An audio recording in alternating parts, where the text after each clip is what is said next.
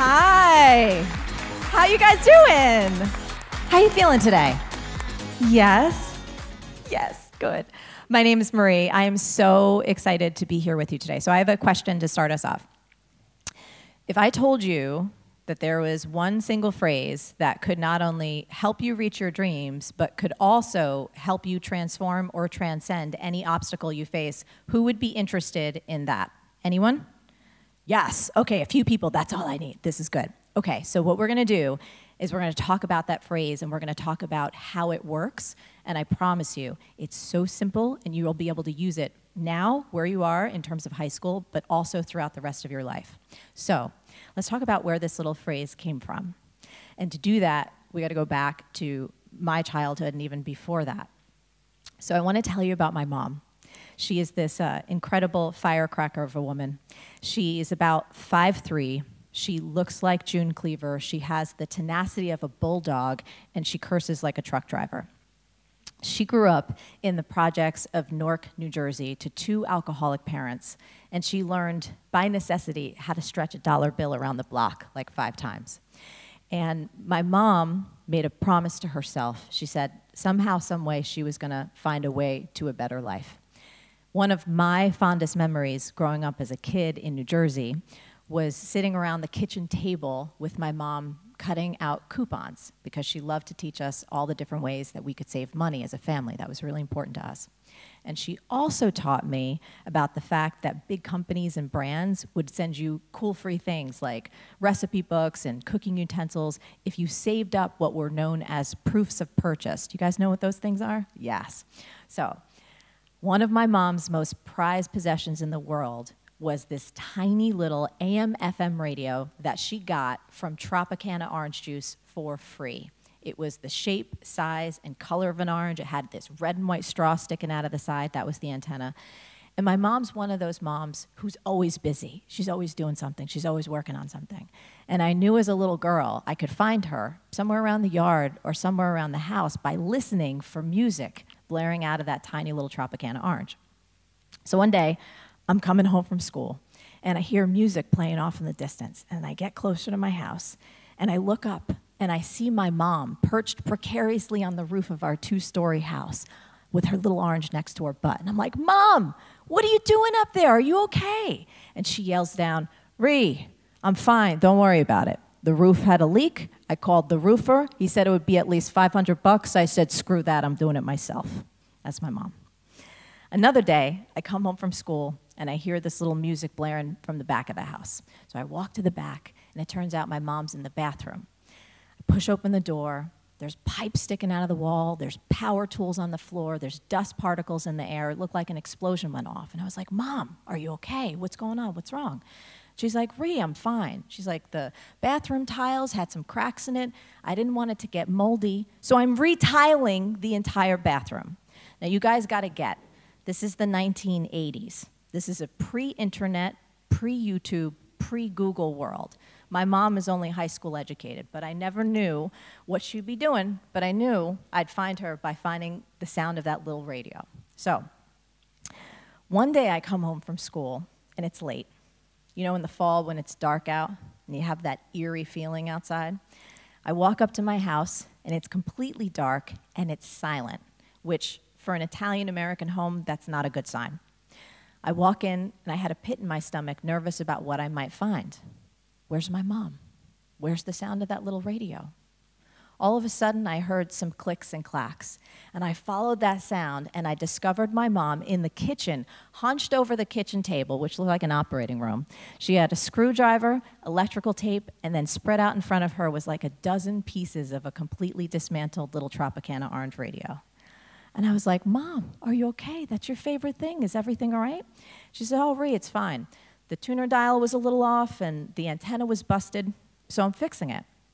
And I stood there for a minute, watching my mom work her magic like she always did, and I finally thought to ask the question that I always should have asked, which was this. Hey, Mom, how do you know how to do so many different things that you've never done before, but nobody's shown you how to do it? And she put down her screwdriver, she cocked her head to the side, and she looked at me and she said, Ree, what are you talking about? It's no big deal. Nothing in life is that complicated. If you roll up your sleeves, you get in there and you do it. Everything is figureoutable. And I was like, whoa. That phrase was cool.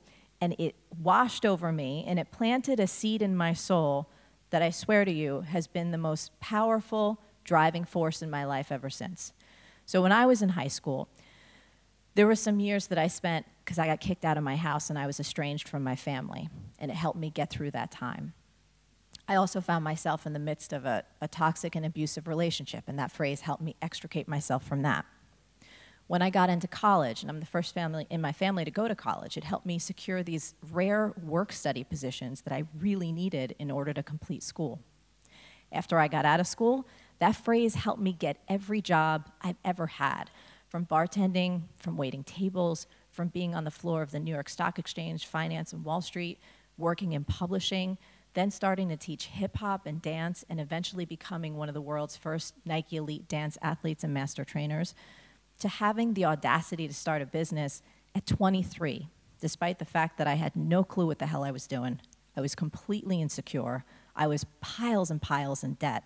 But I took that idea and I grew it into a global brand that I have today. It's what inspired me to get myself out of debt eventually and to take care of my relationships and my health. When I was probably about 28, it inspired me to start making videos on my webcam, which later evolved into an award-winning online show that has tens of millions of viewers in 195 countries. And I'm not saying any of this to brag. I'm saying this because I am certain in my bones that everything is figureoutable. Now, you guys might not believe that that's true right now. How many people in here, a little skeptical, not really so sure that everything is figureoutable? Be honest. Anybody? I see at least one. Good, good, perfect, perfect, perfect. I love this. So let's talk about this. This is good. So when I was first starting to work on this book, I was out to brunch with some friends. And one of my friends had a 10-year-old son that came to brunch with us. And they said, Marie, what are you working on? I said, oh, I'm working on a new book. What's the title? Everything is Figureoutable. And the 10-year-old was like, no, it's not. Nope, absolutely not. And I was like, oh, this is awesome. Tell me, young man, tell me what you believe is not figureoutable. And he said, well, we human beings, we can't grow working human wings out of our back so we could just fly away. And I said, well, that's true, but you do know about something called CRISPR, right? That might be coming down the road, and if anyone doesn't know what CRISPR is, definitely Google it, because it's amazing. I said, but the fact is, even though we don't have wings, we human beings can indeed fly, right? And he said, yes, you're right. Okay, well, what about this one? We can't bring my dog back from the dead, the one that died like 2 years ago that I missed so much. And in my head, I'm thinking, well, that's some pet cemetery-ish right there. But the truth is, scientists are working on cryogenics, and people have been cloning their dogs for a few years now. And he was like, you know what, you're right. So conversations like that really inspired me to take a look at this from a scientific perspective, okay? Just because something hasn't been figured out up till now is not scientific proof that it isn't figureoutable, just that it hasn't been figured out yet. What's an example? 100 years ago, we would have thought that human beings walking on the moon sounded crazy. Actually, you would have thought someone would be a lunatic if they said that idea. That's actually where the word comes from, lunatic. Yet, in 1969, we figured out how to do that. So I wanted to create a set of rules around this idea, and this is really important. This is what will allow you to use the concept and the philosophy for its intended purpose, which is to help you activate the power you already have inside to create positive change in your life and in the lives around you. So you guys ready for the 3 rules? Yes? Okay, good. Rule number 1, all problems and all dreams are figureoutable. Cool? Rule number 2, if a problem isn't figureoutable, it's not a problem, it's a fact of life. Death, gravity, certain laws of nature. Tracking with me? Good. Rule number 3, and this is the big one. You may not care enough to solve a particular problem or reach a particular dream, and guess what? That's okay. Go find something you do care deeply about and return back to rule number 1. You know, when I was writing the book, I love inspiring quotes because they make me think on a deeper level. And I found this quote by a British quantum theorist who wrote a book called The Beginning of Infinity. It's a mind bender. I recommend it on audio because reading it is like NyQuil. It puts you to sleep. But he has this great quote, and it goes like this. Everything that is not forbidden by the laws of nature is achievable given the right knowledge. So you don't have to take my word for this or a quantum theorist's word. What I would ask of you is to simply try it before you deny it. Try it before you deny it. I've been talking about this idea for years, and I've never met one human being who hasn't used this phrase to find more power, more creativity, and more ingenuity in themselves. When the book was about to come out, I had a friend of mine call me who I'd known for like 15 years, and he was congratulating me on the book because it's a big deal. And he said, but I gotta tell you, Marie, I don't buy it. I don't buy it. Are you telling me that really painful stuff, like trauma or like addiction or like a life-altering or a life-ending diagnosis, how can you be saying that that is figureoutable? And I told him, I can, and I have a story to prove it. And here's what I shared. So the first time that I was talking about this idea outside of my own students and in my own business was actually on Oprah Winfrey's Super Soul Sessions. So this is a big event that she has, and it's kind of like TED Talks. And I went there, and I gave a talk about everything is figureoutable. And they took that talk, and they sent it out into the world through her podcast. So I started getting these emails and these letters from people who I'd never met before who just heard that talk, and this phrase changed their life. One of these letters was from a woman named Jen. Here's what Jen said to me. She said, Marie, thank you so much for that talk. It was really inspiring. My mom has been trying to teach me this same idea my whole life. And in fact, I sat down with her and we both watched her talk together. But then something happened. Everything changed. My beautiful mom, who's like my best friend, was diagnosed with pancreatic cancer. And suddenly, nothing seemed figureoutable. But Jen said, you know what? I took a step back and I looked more deeply at it, and this is what I discovered. I could figure out how to get nursing care for my mom who lives in a rural area.